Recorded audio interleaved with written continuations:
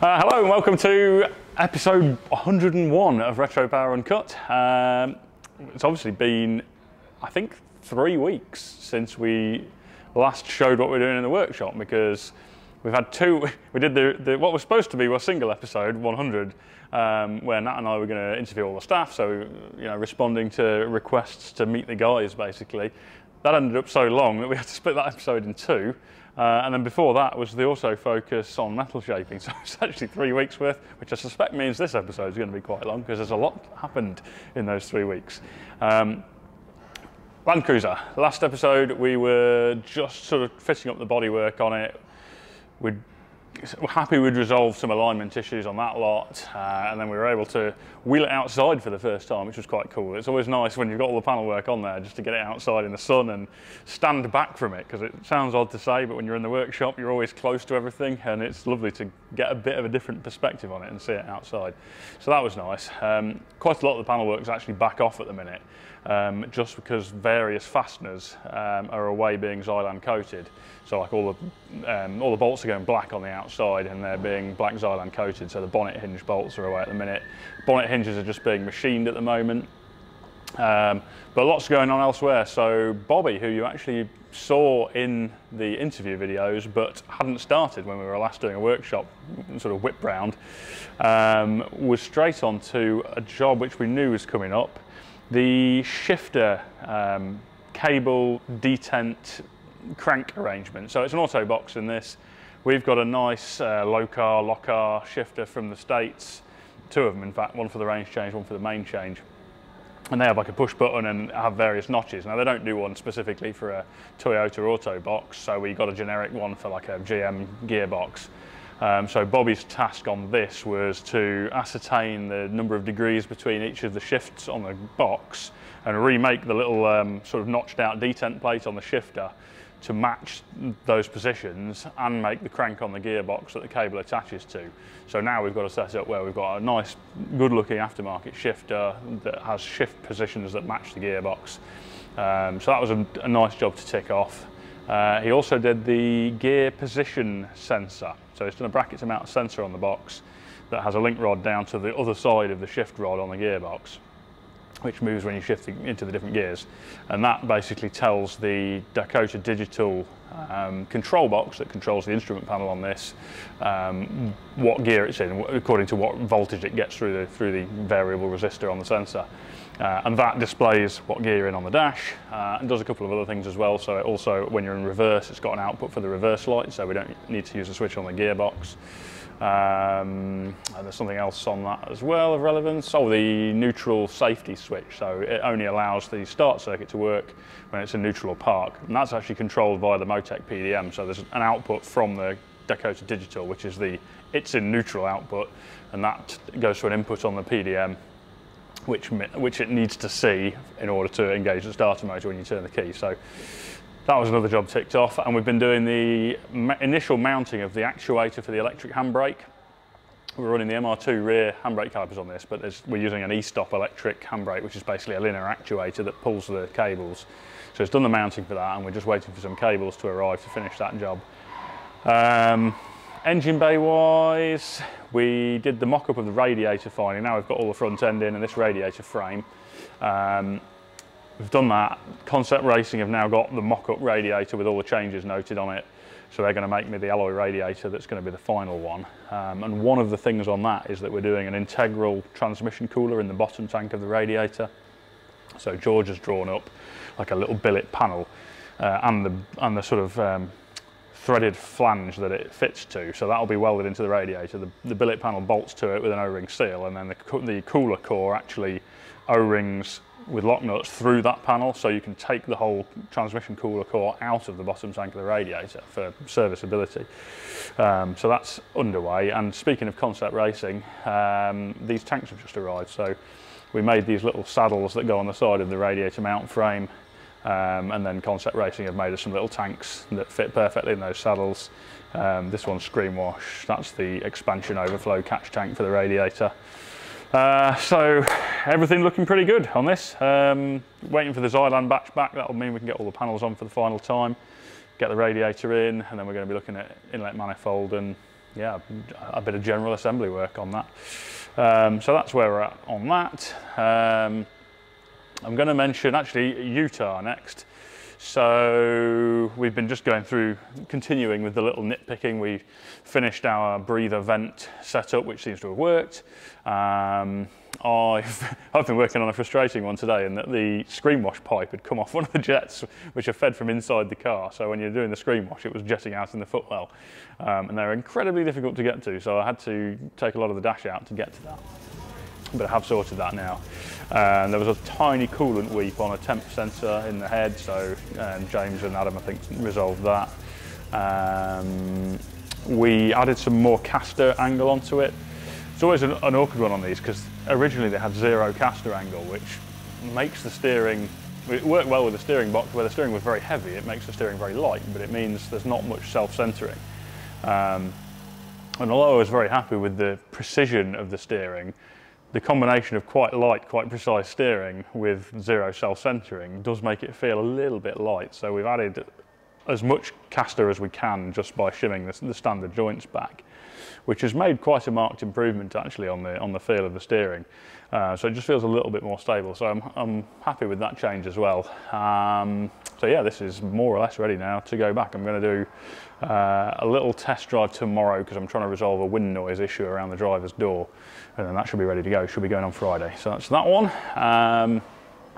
You'll notice the Manta's actually back in the mix, so we've got that on the ramp to move forward with the next step. So last time we were on this, we got it fired up. The owner came over and saw it running for the first time.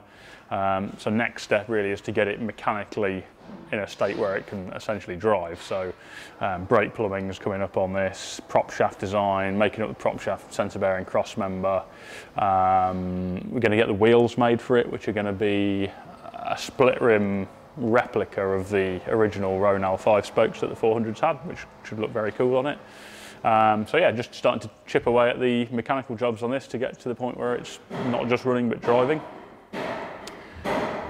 Morris, few avenues. George finished his design for the steering column shroud. They've been 3D printed. We're using 3D prints as the final parts there, so they've now been sent off to Dean, who's upholstering those, probably as we speak. Other interior jobs were, Rich was doing the rear bulkhead panel, so there's a subwoofer that goes on the rear bulkhead, and we wanted to make a sort of surround for it that will all be wrapped in leather, so it looks more integrated into the design of the interior. So Rich has made that, and George has been on with interior design stuff as well, further to the column shroud. The door sort of handle pulls slash armrests. We wanted to basically get the design nailed for the door card entirely, and how there's going to be like a line of piping that runs around the dash and on the door cards and flows all the way around into that rear subwoofer surround panel. So we were just trying to nail the exact look for that. And then that leads on to the shape of the door pull armrest, which we've now pretty much settled on, got a 3D model done. We've just got to do a 3D print of that, check we're happy with how that feels ergonomically. And if that's all good, and the owner's happy with that, we'll go ahead, print the other one, and then we can get the door cards finalised in terms of getting the holes in them for those handles. And then we can leather the handles, leather door cards, the rear trim panels can be leathered, all of that rear bulkhead bit. And then that's basically all the interior upholstery ready to go then. At the moment it's looking a bit forlorn because we had a bit of a disaster. This is one of those working on car swearing moments. We were just doing some wiring termination and we were checking which of the two switches on the gearbox, neutral and reverse, was the reverse switch, so we could put the appropriate termination on our loom. And we discovered that it wasn't switching when you selected reverse. And it transpires when Nat did the tail housing swap, so it's an NC box with an NB tail housing, which allows you to move the gear shift forward. There's one of the things they revised on it was the reverse switch position, so everything is the same, except a little bit of the casting on the selector fork that does fifth and reverse is slightly different and suits the reverse switch in a revised position, which he hadn't noticed. So it wasn't touching the reverse switch on this housing. So we've just had to take the gearbox out and swap that. It's basically just roll pinned onto the selector shaft. So swap the little selector fork from being the NC one to being the NB one, which now matches the reverse switch position. But that is the only change. And I think they did it because the reverse switch is almost impossible to get out in the old position, and on the NC box it's straight up from underneath. So yeah, we'll have all that back together tomorrow with luck, and looking slightly less forlorn, and we can carry on with the exciting stuff. Yes, Jamie's just reminded me that the other thing which we were waiting for quite a while was the tanks that go in the engine bay, which arrived. I think I did mention they'd arrived in the last episode, but they'd gone away for anodising. They're now back for anodising and fitted, which means we can crack on with getting all the heater and all the stuff in behind the dash, which we would be doing now, I think, if it wasn't for the fact that we were dropping the gearbox out. So that's done, and also I finished the mock-up radiator, which has been sent over to Concept Racing. Again, they've got a good shout out this episode, haven't they? To do the final radiator fabrication for that. So hopefully we'll get that back soon. We'll have the radiator in then, and then we can button up the coolant plumbing. Oil plumbing, I think, is already done. So we can pretty much finalise the plumbing. We were in the middle of doing the wiring, finishing off, which is why the gearbox reverse switch issue was found. So yeah, things should progress very quickly with that, I think, now. E-Type, again, multiple jobs on this at the minute. Bobby was ploughing ahead with trying to get us to a stage where we can get the owner over for a trial sitting. So we'd already ascertained that the BMW, I think it's something like an F87 series or an F77 series electric adjustable steering column was a nice fit in there. So Bobby did the final bracket. We just had it mocked up in place temporarily. He's done a proper mount for that now, so that's fully fitted. So that gives us our steering wheel position. The steering wheel boss arrived for that. I had a sort of, looking at pictures, gamble that the E65 series spline was the same, which it is, so that fits on there nicely. We've got a steering wheel just thrown on there for the minute. And then the next conundrum is seats, and the seating position is awkward on an E-Type. They are so small. I mean, the Series 1 was even smaller. The flat floor ones, the floor was considerably higher. And then on the roads, even by this point, where they'd lengthened it so there's more leg room, the height on the Roadster is massively lower than the height on the 2+2. So on the coupe one, there's 3 inches more headroom between the floor pan and the inside of the roof, which means that these are quite awkward to get, especially if you're tall, a decent seating position where your head's not jammed into the roof. And also get a seat in there that's supportive and, you know, good for sort of performance driving but still comfortable, but not so big that it A, looks ridiculous in there, and B, sits miles off the floor and means that you have the headroom problem again. So we're going with a fairly tried and trusted technique. I have actually seen this done in E-Types, but we've used them a lot in other cars as MX5 seats because they're just very compact but also very supportive. Quite a clever design because the base of the seat drops down between the runners, which means you get a reasonable thickness of foam, but the seat is very low. The position is very low versus the runners. So Bobby's just done some temporary brackets in there, done a little bit of fettling of the tunnel, but you really can't drop that much out of the sort of section of tunnel each side of the main transmission tunnel, excuse me, because of exhaust clearance. So to have decent ground clearance, you need the exhausts up in those little additional tunnels, and so you can't completely cut them out without compromising ground clearance. So it's quite an awkward juggling act. But we're happy we've got that seat in a really good place now. I can fit in here with the hardtop on. My head's just touching the roof, but I'm very tall in the upper body. I'm reasonably tall anyway, 6'3".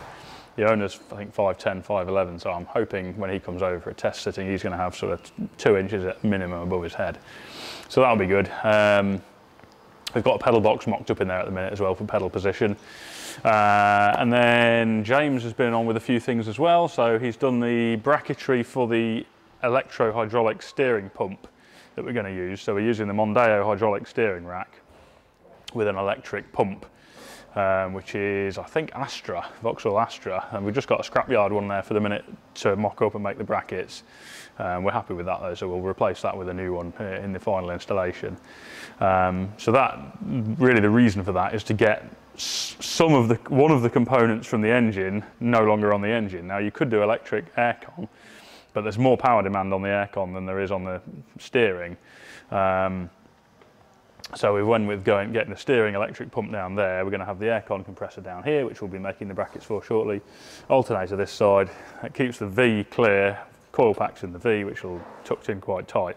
So it should just look nice and sort of clean, and for a V12 Jag engine, relatively minimal. And then he's also been working on the throttle body arrangement and the electric actuator. So he'd done a quick bracket for that before. He'd got the basic design in place for this. We wanted to do a full mock-up with all the linkage in place, just to make sure everything cleared and we had the right kind of movement on everything. That highlighted a bit of a clearance issue between these link rods and the mounting here, so that's been revised. New 3D print mock-up made for that, and it's actually looking really good now. So I think he's pretty much ready to pull the trigger on having that machined as the final piece. So yeah, hopefully, fingers crossed, that's all good. Adam was on holiday for 2 weeks, so he was, the last time we saw him, he was still wiring the Mustang. He's been away for 2 weeks, but back this week and back on with wiring the Mustang, which I think is at that sudden moment where you think it's going on forever and ever and ever, and you look around and think, actually, I'm about done here. So I think tomorrow we're probably going to get to the stage where we can actually fire some things up electrically, get the dash in there, get that working, and we'll be pretty much left with the rear end connections, of which there are not that many, rear lights, etc. So I would say another week and we'll be fully electrically complete on that. So very exciting, because that's one of the last pieces of the puzzle. And I'm going to sidle back over here to the Stratos, where I think I mentioned in the last video there was a big push to get this ready for testing and complete, and that's gone really well. So the sort of sequence of things we've been working on was leading up to getting the interior in, because obviously I need all that in there to actually sit in it and drive it. So we were getting this bulkhead panel at the back here finished. There's a little capping strip here which we hammered some studs into and wrapped it in Alcantara, and that basically finishes the top of that panel. Then it's been cut out and we've designed these little 3D printed inserts where the harness eye bolts fit, so that they can actually clamp up completely up onto the metal bulkhead, but have a nicely finished recess around them for the harnesses to attach to. Look quite cool actually, because they're kind of reminiscent of the bezels you actually have in a normal seat, even though they're actually on the bulkhead. Seats in, harnesses in. First time I've really seen the interior coming together properly, and think it's looking great. I got the door cards in, we've got the billet parts that George made as his first job, as he mentioned in his interview video. The little knobs that adjust the windows. We've just got to make some leather straps for the door release pull. We've got a few little jobs like the gaiters for the gear stick and handbrake. We've got to finish the seals around here, but we've got everything in there that we needed to. Bobby did the alignment on it. Adam did a full spanner check of everything on the car. I did some final programming work on the ECU. So it's got a Life Racing digital screen, keypad and PDM and engine ECU. And all of those things communicate via CAN bus. So there's basically a 2-wire system that drawing all of those, and that's how they all communicate with one another. And that's really good from an information point of view, because on that screen I can basically pull in any piece of information from either the keypad, the PDM or the ECU, which is very useful. I can see current being drawn by any individual electrical component on the car, and I can pull up any piece of information that the engine ECU has. So from throttle opening to lambda sensor. I mean, on this it's fly-by-wire, so you can see the sort of feedback readings from the fly-by-wire motor, and we put quite a lot of sensors in terms of temperatures and pressures, and one of them particularly I was keeping an eye on during testing is the air and coolant temps. So we've got air temp sensor after the charge cooler, which is basically the air intake into the engine temperature. We've got one before the charge cooler as well, after the supercharger, to see what sort of temperatures are coming out the supercharger, because these Eaton superchargers, fantastic for performance, but one of the downsides is they do generate a lot of heat. And then we've got a separately pumped charge cooler water system, electric pump on that, with little radiators in the flanks fed by these vents exhausting here. So I've got a charge cooler water temperature readout as well, and I can get all that information on the dash. And that was quite important to get all that on the dash, so I had that when we were testing. And yeah, building up to testing, getting things on like mirrors, getting the wiper on there, all of those sorts of things, so I could make sure they weren't vibrating horrendously whilst on, going along. And also, you'll notice these. Now, long-term viewers will remember we did make a set of intakes for this a while ago, but both the owner and, with hindsight, myself, weren't entirely happy with the design of them. They just weren't quite in keeping with some of the sort of triangular, square-edged shapes that we're introducing in other places. So we revisited those and came up with these fabricated aluminium intakes that Scott's made, which I think are absolutely spot on now. So we wanted those fitted as well, so that it was true to its final setup whilst we were testing. And then yesterday, we took the car down to Bicester Heritage. They've got a little track there that you can exclusively book. It's only small, but it's great for just shakedown testing. And we gave it a good test there, and it performed incredibly well. No leaks, really happy with the handling.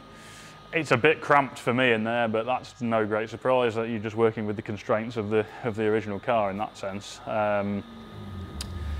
But yeah, it all felt good. Controls feel good, steering's very responsive, engine is unbelievably responsive as you expect for an Eaton supercharged 3.2 V6.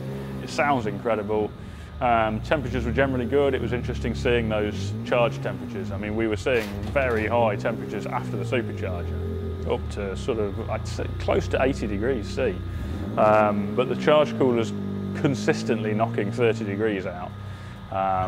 Very good heat transfer, so I never saw the charge air temperature as it exited the charge cooler more than a degree difference to the charge cooler water temperature, which is quite amazing really, because it just shows how good the transfer of heat between the two is. So yeah, we're pretty happy with that. We wondered whether the actual air intake temperature wasn't great, and maybe there was a lot of heat being kept in here because the air filter's just inside. It doesn't have like a forced cold air feed.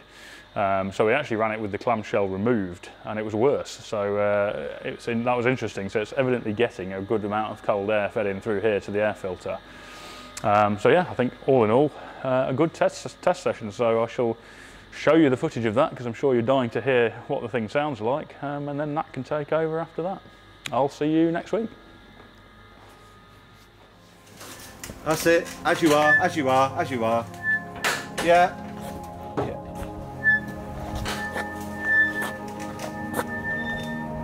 As you are.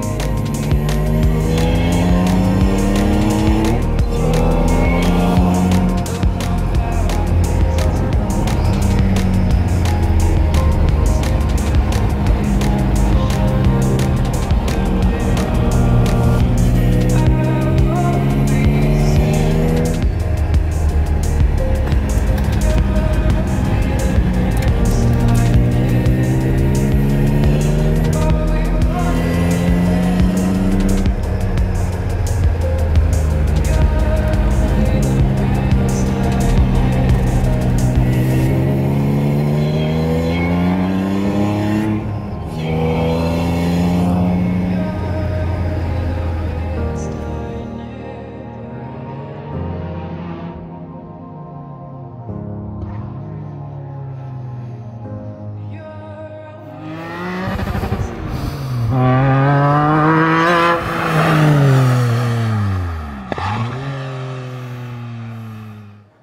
well, welcome to the fabrication shop for another week where quite a lot has been going on, and I'm bound to forget the vast majority of it, I imagine. And I've got a list which I've put in my pocket, so I won't be able to check it anyway. So we'll see how we get on. So in the back of the Project 1 Escort, we have a fully mounted subframe now. The final brackets have been fitted to that, and they have been able to be fitted because various other tasks have happened. Now the rear turrets have been welded in, which has in turn enabled us to fit the rear harness bar. And the rear harness bar has been fitted into a pocket which we've shaped into, well, the ends of the rear harness bar are attached to reinforcement plates. Those reinforcement plates sit into a pocket which has been shaped into the inner rear quarter panel. In order to do that, I made up a little tool from some heavy steel plate that was profiled to the correct shape for the inside of the rear quarter, and that had the same type of step depth and shape as the original parcel shelf recess in the inner quarter panel. And then clamped that tool into the quarter and then just hand beat the metal in situ, because obviously I can't really remove that piece to weld to, I could remove it, reshape it and then weld it back in, but that would probably cause more distortion than just rebeating that piece in situ.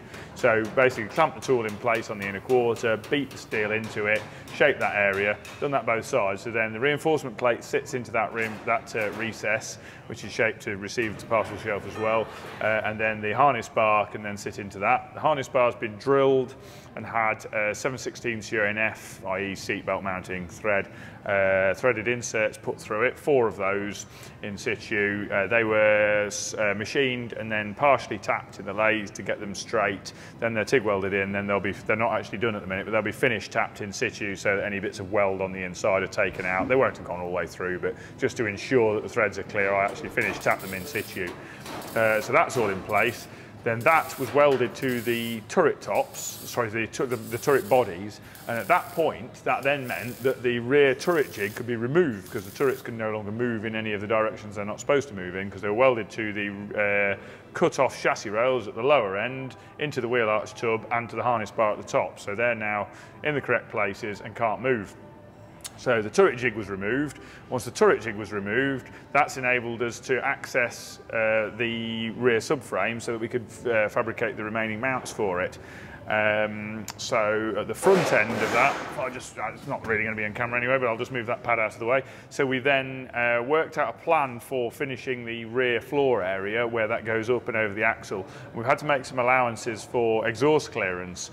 On this car, because we've raised the axle centre line quite significantly compared to the previous one we did, it's meant that the exhaust clearance is quite tight, and it's meant that I've had to raise the floor a lot more than I have done before. So to that end, I've then worked out how much to cut out to enable exhaust access and access for the other things we needed, and then worked out a pleasing shape for that whole area. Trimmed the floor off, cut the floor off, and then drew up on CAD and made these sections here. I actually made a cardboard rubbing of the back edge of the cut-off floor first to get the accurately establish the shape of the back of this transmission tunnel where it was cut off. So I made a cardboard rubbing of that. Photographed the cardboard rubbing. It's not really worth doing a full scan for this sort of job. Just did a photograph of the cardboard rubbing, put that into Fusion 360 as a canvas, scaled that into Fusion 360 so it was accurate, then used that as the basis for a sketch to do a half piece here to basically make half of this section. So use that canvas to give me the edges to make that. Then drew that up on sheet metal, added the flanges for folding in various places to enable it to be spot welded in. Drew those up, CNC plasma cut them, folded them, that's those made. And then from the same drawing, by offsetting the edges, made a press tool, which we could then put in the fly press to enable pressing of these. I've covered this before, but basically we make the outer section of the tool, the inner section of the tool, there's 2 pieces, both cut from 3mm steel sheet on the CNC plasma. And then I attach those. I actually usually use 5mm araldite, but what I've just tried, and it worked really well, was some of the, we use a Tessa clear tape for which we use for gluing rubber trims on, sticking rubber trims into apertures. My former life, I was involved in rubber extrusion, doing that for manufacturers, and certainly Nissan and Toyota use that tape or a 3M equivalent of it for sticking the rubber trim seals into door trims and things, door seals into their cars. So I made use of it's a tape we have here for doing various jobs like that. I actually use that tape to stick the bottom and top tools to the bolsters in the fly press, and that works really well. Tom's currently working on a bit which I started on a little bit earlier, which was the rear chassis rail diversion, if you like, where the chassis rail goes and diverts around the rear suspension turret. It's quite an awkward piece to make and quite an awkward piece to draw. I actually drew that in CAD as a sheet metal part in CAD, so I could work out. Drew it in CAD so I could work out where the path of the chassis rail went, drew up the developed sections for that and all the flanges and whatever, drew that in CAD, then flat and patterned it, cut it on the CNC plasma, and then Tom's picked up the job from there, and he's shaped it all, worked out the required shape for it all, put it all in place. He's got them tacked in place now, he'll be fully welding them soon. He's just doing the side sections for those rear rails now, which is these pieces. This is this side, the other one's the other side. These are the side sections of the rail, which will then take the rail from the bottom section up to the top where the boot floor and the rear floor sort of section for inside the car will sit on top of that, and then the bulkhead will go down onto the top of that, of the floor, which is on top of that in turn. All of this will make more sense when it's done, really. It's hard to explain in space at the minute, but that's basically what's being worked on there at the moment. So in conjunction with the work that's been going on in the back, the other area of significant progress is that Tom has also been working very hard on the dashboard for the car, and Jamie's captured all that in step-by-step footage, which is very nice. It's basically more or less a direct copy of what we did in Gordon's car. Not quite, but almost a direct copy of what we did in Gordon's car. And this time we've got the slight advantage of knowing we're doing two of them. As I say, they're very slightly different to Gordon's in that we haven't got any drawings from doing his, other than the centre gauge console. We did have the CAD drawing for that. Now Gordon's was actually handmade and not from the CAD drawing, so it was actually slightly different to the CAD drawing. In the instance in this car, we've actually used the CAD drawing to cut out the part for the dashboard and also to make the tools for hammer forming and shaping that section for the centre of the dash. So we CNC cut some 6mm plate to clamp that section up, and then Tom's beaten the centre part of the dash around that 6mm tool to form the flanges around the edge. So yes, on the instance of that, the dashboard for this car, we've actually used the CAD model from the start to the finish of making that centre part of this dash. All the rest of it's handmade, but for the centre section, we've actually used the CAD model from the start to the finish of that. So we cut the blank part, i.e. the piece of metal with the 4 holes for the 4 gauges and the slot, which is where the HVAC controls will live. We cut that, the blank for that, which all the gauges would actually fit into and will be the final part of the dash. We cut that with the CNC plasma with a significant amount of extra material around it to allow the forming of the return on that part. And then from the same CAD model, and again, a bit like the press tool we used in the back, by offsetting lines from all the edges, we then produced, we allowed for various offsets for shaping the material, and then cut a pair of tools in 6mm plate with bolt holes through them in various places, which were judiciously positioned so that they could be accessed through so the bolts had access through the holes for the gauges and for the HVAC controls, so that we could bolt the two pieces of 6mm plate together with the final piece of dash sandwiched between the two, and that enabled us to then hammer form, after grinding some nice radii on the corners of the 6mm plate, enabled us to then hammer form the edges of the recess for the dash around that tool. And then Tom's heated the edges to enable us to shrink that, because there's quite a lot of material shrinkage on those corners, on those radius corners. So he's then heated and hot shrunk that material on those corners using a wooden hammer and then an aluminium hammer over a large heavy round dolly, just to shrink the material in. So that's how he's shaped that centre section. The rest of it is then cardboard templated. He's made the tube up for the lower section of the dash, shaped all that up and worked out the lengths for that, worked out the shape for that. That will also carry the steering column. Made the end plates for that so he can tack that in place between the A-pillars. As I say, then he's used his cardboard templates to shape up the centre section of the dash and the lower section of the dash in various pieces and tack all of those together along with the gauge console for the middle.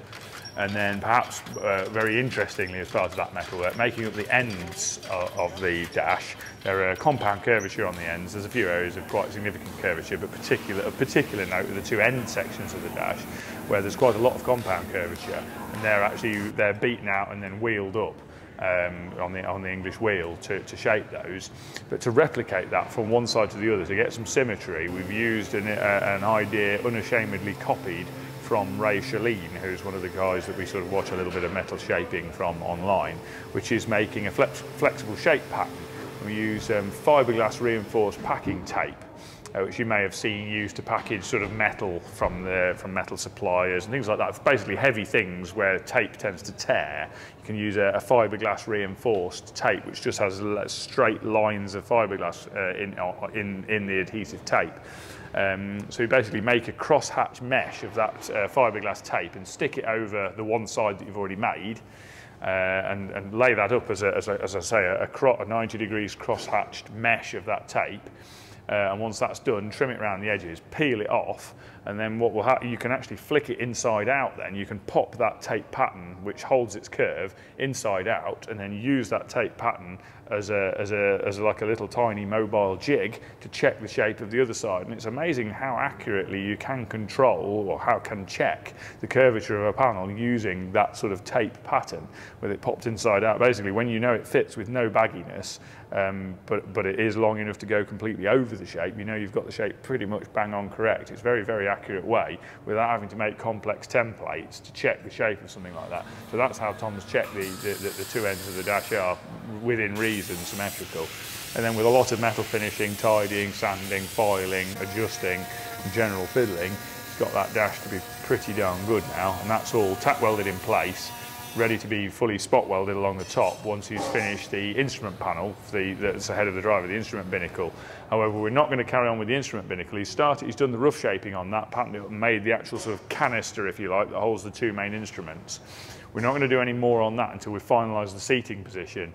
To that end, we've obtained some very poorly Capri Recaro seats because we're going to use, I've forgotten what they're called now, somebody will correct me here, but basically we will be using new Recaro seats of that design in these cars, and in this car and its sister car we'll be using that type of seat. So for the time being, for mock-up, we've just got some cheap, old, worn-out ones from Capri's, so that we can use those to set the seating position and do a seating mock-up so that we know exactly what's going on there. So that's just thrown in at the minute, sat on some wooden blocks. My next job is to work out the exact mounting position for that, and then design the boxes that the seat's got to sit on and how they're going to tie into the floor. So that's the next step with that. And then finally, I think we're getting there with the Escort. Finally on this, Rich Irving's been working on piecing the front suspension, the Rix WRC kit as it's called, for the front suspension, but not with the Bilstein struts that kit is designed to utilise, but with a set of Nitron struts that Nitron have made for us, which you've seen in a previous episode being delivered. He's now built those front strut assemblies onto the Rix WRC uprights. We haven't put the brake brackets on at the minute. Actually, I said not to bother putting those on at the minute, but he's built them up with the uprights, the compression struts and the track control arms, so that imminently I can get on and have a look at getting the compression strut brackets fabricated onto the chassis rails, and at that point we can build the front suspension up. We're not very far away from being able to build the rear suspension up, and really that'll be the next phase of operations, will be to get the car rolling really, but we've got a bit more sheet metal work I want to get finished prior to that, so a bit of a juggling act, but that's pretty much where we're at with the Escort. Whew. So at that point I'm going to move along and wander down to where Stu's been beavering away, and still is beavering away in fact, on the Churchill Jag. We'll wander around the back here, walk past Stu, make him feel awkward. I'm around here, and conveniently on the floor you can see the 2 quarter panels, and that's a significant chunk of Stu's work for this video, has been piecing those quarter panels together, getting them finished off, finishing off the welding on the last parts, metal finishing them, tapping and filing them, and getting them all to the point where they're ready to go onto the car, and then removing them, prepping the insides of them, and getting those covered with a coat of epoxy anti-corrosion primer, so that when they go on for the final time, we've got corrosion protection inside the quarter panels. All in tandem with that, he's then been doing some more fabrication work, which I'm going to dart around here. The other significant progress is that you'll notice this hole here, that was a great big hole, is now blocked in.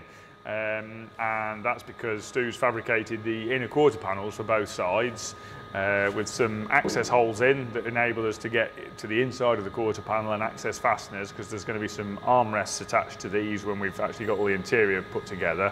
We've got these reinforcers here, which is sort of adds a bit of strength, a bit of safety, ties everything together a bit, and also gives us a nicely reinforced section to attach armrests and trim parts to. Sort of thinking ahead to that stage, because that's not all designed yet.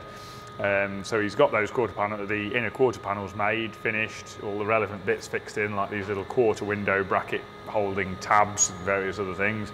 Got those in place, lined up, welded those in, and then again, like the inside of the quarter panels, those have all been brushed with, well, those have been sprayed, these have been brushed, but with the zinc anti-corrosion epoxy primer. Also coated onto those, so now it's pretty much at the point where the quarter panels to go on there. Skipping around from that job to the back, in tandem with doing that, Stu's also done the work on provisions for the rear light fitment, basically the housings for the rear lights. So he made up a set of housings for the rear lights. In fact, I'm going to reach in here because conveniently he's left one of the fixtures here. He made up a set of housings for the rear lights, which are these things here, which look like this once they're installed.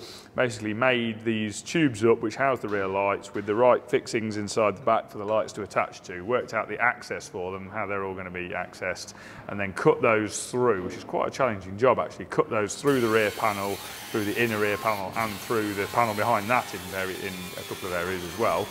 So cut those through, got them all aligned, and from the alignment point of view, obviously he's had the laser and some measuring to get the levels and the heights and the offsets correct. But then to actually get the alignment dead square, he's made up a little jig, which you can see here, which is a piece of heavy tube with a plate on the end, with drilled to fit the light hole, so that you can bolt the aperture from where the light would bolt on onto the tool, and then the ends have been squared in the lathe so they're dead square, and then had a section of angle iron, 3/4 or 20mm angle iron tack welded onto them. He's made a pair of those with these dead square onto the ends of that tube, so that then those can be set on the car, can set a straight edge across and clamp those two pieces of angle to the straight edge with the lights on the correct separation, and ensures that the lights are sat exactly square to the rear of the car, so that we haven't got any misalignment with the lights, because it's actually very difficult. It's not something you can gauge by eye because of the curvature of the car. They actually look wrong,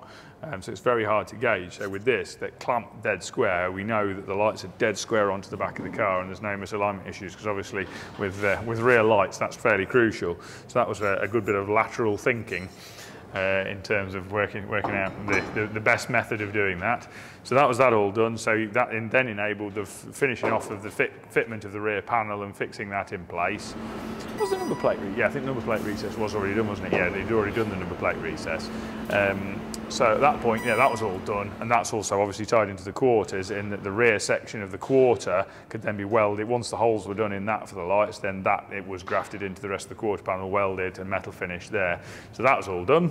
And then while he was getting bits ready for epoxy, obviously thinking ahead to the fact we're going to be doing an alloy boot lid, but we are going to use the original steel inner reinforced frame for that. He'd finished off straightening the rear frame, and then cleaned that up on the inside using a strip and clean disc, and given that a good coat of the anti-corrosion epoxy as well, so that that's then ready for us to move on to putting the aluminium skin on further along the line. And then the current tack, he's then moved on from doing the rear end He's then moved on, because there's a couple of other things we need to verify on that. He's then moved on to the front end for a bit, where he's now working on the bulkhead area. We are waiting to just get hold of there's a bit of things up in the air a little bit engine-wise at the moment, but I'll elaborate on that further on a future episode. But at the moment, he's started work on the bulkhead area. Rich is just out at the minute fetching a section of tube from Performance Metals, because we're going to put some further tube work into the dash area to support the dash and the heater unit, and to support the bulkhead. We are using another Vintage Air heater unit in this, one of the Vintage Air Magnum type heater units. This car's going left-hand drive, which is a distinct benefit, and it means that it's much easier than it normally is for us in right-hand drive cars to use one of the Vintage Air Magnum heater units. We actually at some point really need to talk to Vintage Air about whether it would be possible for them to do as a right-hand drive unit, a version of their Magnum unit. But anyway, that's all another aside. He's currently working on the bulkhead, finishing the fabrication, well, not finishing, starting the fabrication of that really, working out what to cut out. And this morning we had a bit of a chat through a bit of a plan, and he's just rolled a section of, I believe, 1.25" tube, which is going to be the lower screen aperture support. And then later on, when Rich gets back with it, I think probably tomorrow now, Stu will be on with fabricating the lower dash support, which is also going to carry the HVAC unit and tie the pillars together, which is going to be done in 2-inch cold drawn seamless with it's actually got a couple of bends in that one, the way it's going to fit into the car. So that'll be nice to see when that's all fabricated. And that pretty much, I think, I'm bound to have missed a few things, but that pretty much ties up where we're at on Utah. So moving on now on to Jensen. Next, we have finished the work as far as we can. Now, we're bound to have missed something, but KS Composites are also very good, and we'll probably pick up on anything we've missed. But as far as we can determine, we've got everything finished as far as we can, up to the point where it needs to go and have a mould taken from it. KS requested that the shell go to them sanded to 320 grit. I don't know exactly what they do in terms of mould release, etc., etc. But the request was that it went to them at 320 grit, which was fine by us, because I was thinking we were going to need to get this as far as final paint for them to take the moulds. But they said 320 grit was good. We've done a little bit of work on making a checking jig. George actually drew up and 3D printed a pair of checking jigs to just check the symmetry of this area on the shell, because it was just not quite bang on. It was very, very close. It's just not quite bang on. It's very, very difficult to explain the difficulties here. The shell wasn't symmetrical to start with. They're trying to add symmetry to something that's nowhere near symmetrical to start with without them making it look wrong is quite difficult. So we've had to juggle a couple of things. But the key is that the outer edge of this area is symmetrical, so that when there's going to be a machined aluminium bezel, if you like, a light receiver that actually carries the rear lights in this area. This area is going to be cut out, and there'll be a light receiver put into here.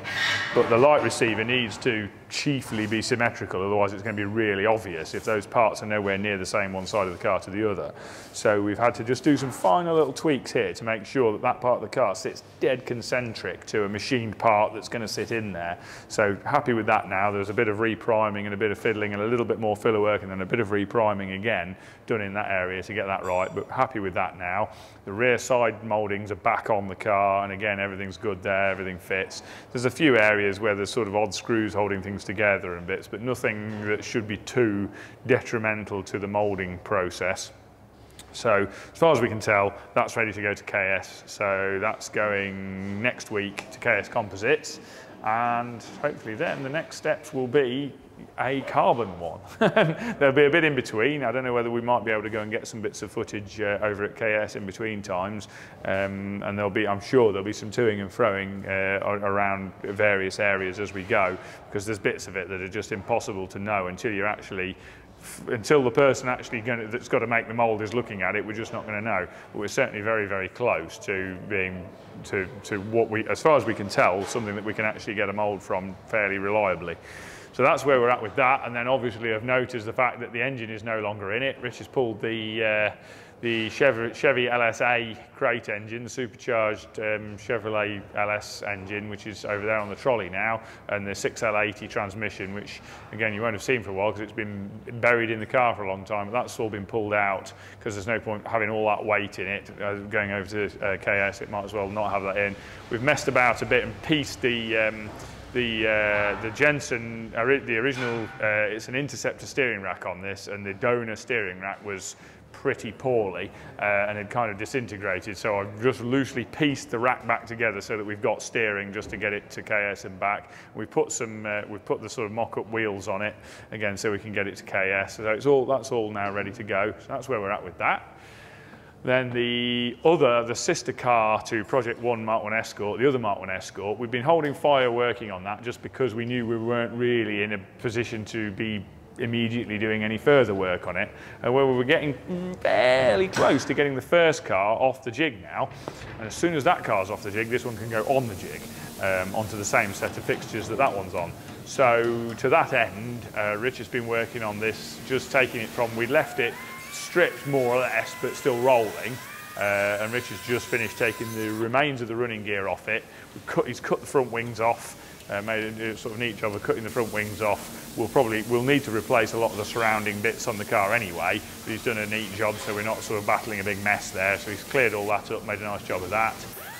Put the rotisserie ends on the shell so that we can get it onto the rotisserie. Generally got that ready. The next step will be scraping all the underseal and mess off the underside, and removing the seam sealer and then blasting it. So whether that's next week or the week after, probably more likely the week after, but that's in the pipeline now for the next car in for blasting, next body shell in for blasting. And moving on from that, talking on the subject of blasting, we have the Series 2 2+2 E-Type, which is currently the focus, the main focus anyway. And as I just mentioned a second ago, in terms of blasting, the first job, well, more or less the first job on receiving this was to get it blasted. Actually, slightly prior to blasting it, Mark went over and DA prepped a lot of the areas that we knew we weren't going to be blasting, so that they were already prepped prior to blasting, so that we could epoxy them immediately after that and not delay the process. I'll come to that in a sec. Basically, did various hand prep on the car, then got it mounted on the rotisserie, refabricated the rotisserie because the original rotisserie for this car was a bit of a cobbled up affair because the car was pretty much disintegrated when we blasted it the first time. It was an extremely poorly shell. So we redid the rotisserie a lot better on the grounds that we knew the car was going to need to go on and off it a couple of times.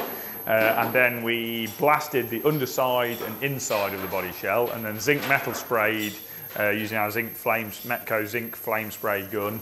Zinc metal sprayed all of the underbody, all of the underside of the shell, in the wheel arches, the bulkhead, all under the floor pans, under the rear suspension cradle assembly, all of the areas that see salt on the road and see mess and grime on the road. They've all been zinc metal sprayed. And then immediately following that, the car was brought out of the paint booth, out of the blast booth even, out of the blast room. The outer surfaces were again re-DA sanded very quickly. And any other areas that weren't zinc metal sprayed that were going to be epoxy primed were then very quickly re-prepped. Then the car was wheeled into the paint booth, and everything other than the bits that were zinc metal sprayed were then painted with very high zinc content anti-corrosion epoxy primer that we use, a Celimix. I think it's actually designed to be a marine product, but it's an anti-corrosion epoxy primer that we use on pretty much everything. We get on really well with it. Everything was primed with that, and then the shell came into here for us to start panel work, start filler work and prep work on it. As anticipated, it needed remarkably little filler work. There were a couple of areas, few little bits, but nothing very dramatic. It's a testament to very, very high quality metalwork done on the shell that very, very little filler work was needed. A little bit, there's always some. Anybody that says there's none is probably lying. You know, you could put yourself through weeks more work or do a few minutes of filler work, and so there's a few minutes, not much filler work at all really, and then spray surfacer, polyester spray surfacer, which is the finish you can see here. It had several coats of polyester spray surfacer, and then they've been progressively blocked back.